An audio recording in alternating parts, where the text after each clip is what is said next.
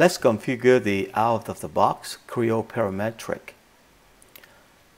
This is the location where you can find the configurable batch file. Double-click this file and select the option that's suitable to your company. I'm choosing number 8 for the sake of this demo. Config.pro file stores the configuration and option of the Creo environment. At the minimum, you need to set all of the templates for the start object and configure import template.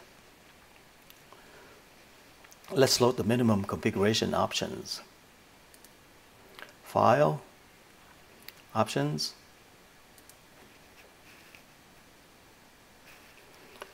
Configuration Editor. Let's load the complete configuration file.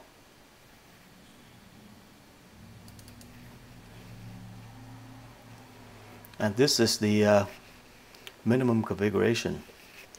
At least we need to set up the template, unit, search path for the advanced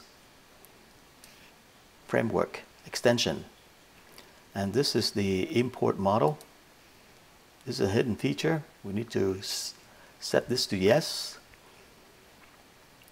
If you import the step file, IHS file, SolidWorks file, we need to set this to yes.